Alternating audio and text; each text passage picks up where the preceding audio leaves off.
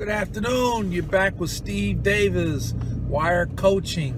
I'm a real estate coach, and now we're doing a half-hour phone consultation, and we're getting a lot accomplished. We're teaching you the do's, the don'ts, the biggest mistakes, and the biggest benefit of doing things a certain way.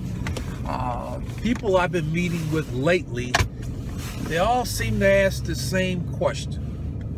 First, make sure you subscribe to our channel.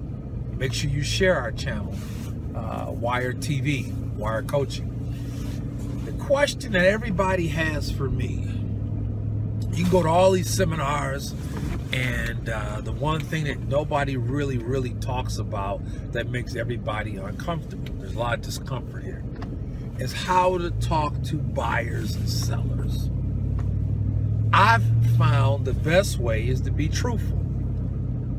Maybe I'm a new wholesaler. Maybe I'm trying to make a few dollars. Maybe I don't know everything that I'm doing or supposed to do. So I'm up front. I'm a wholesaler. I represent people who buy houses in your neighborhood. I'm not saying I'm an investor. I'm not saying they're going to buy your house. I represent investors who buy houses in your area. What I'm saying is I may not buy it. What I'm saying is they may not want it. I represent a group of investors who buy real estate in your area. That should take all of the anxiety away. You're being truthful. I'm not sure what's going to happen with your house.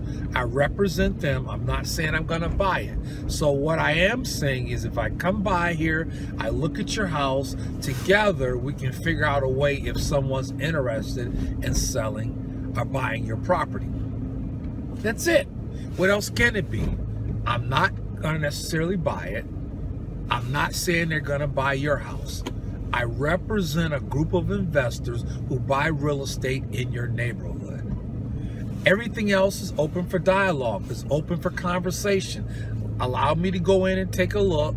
I'll spread the word and see if there are people who are interested in buying your house at your price. That's all it is.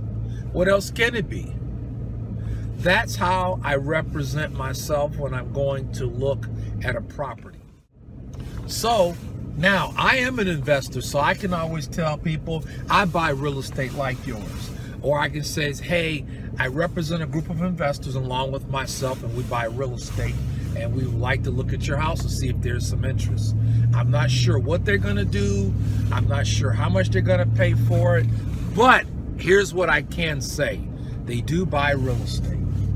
So with that in mind, we're driving around, we're looking at houses. Now, while I'm looking at houses, I'm going to share one more thing with you. How do you talk to people who may want to invest in the real estate, other potential investors? Well, it's the same thing. I just reversed my spiel. Look, I run across people who have houses for sale.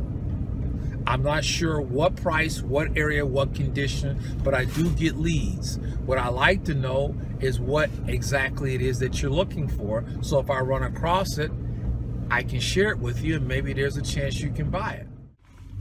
And if it's something that my seller is interested in, I'll add my fee onto it, and we'll all make some money. There's nothing wrong with adding your referral fee, your cash locator fee, bird dog fee, assignment fee, wholesaling fee. You add it on as long as it all makes sense and everybody makes some money. You keep moving. I call it cutting up the pie. Have a good day.